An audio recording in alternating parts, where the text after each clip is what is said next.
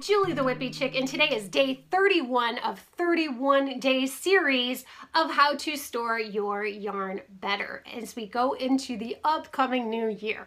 That's a really long title.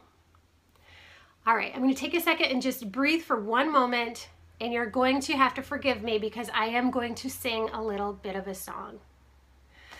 Nobody does it better.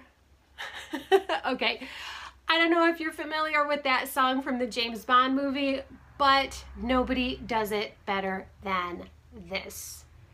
Repeat Crafter Me always does it better. She's one of my favorite designers. I love Sarah from Repeat Crafter Me, but oh my word, look at the way she stores her yarn.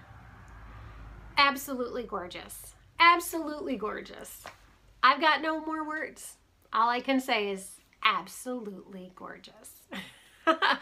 I hope you guys enjoyed this. I hope you enjoyed looking at all the creative ways that other people are storing their yarn and organizing their yarn.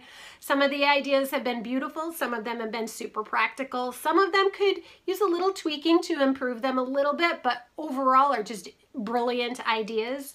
Some of them are just downright silly and goofy, but I liked all of them, and I hope you did too.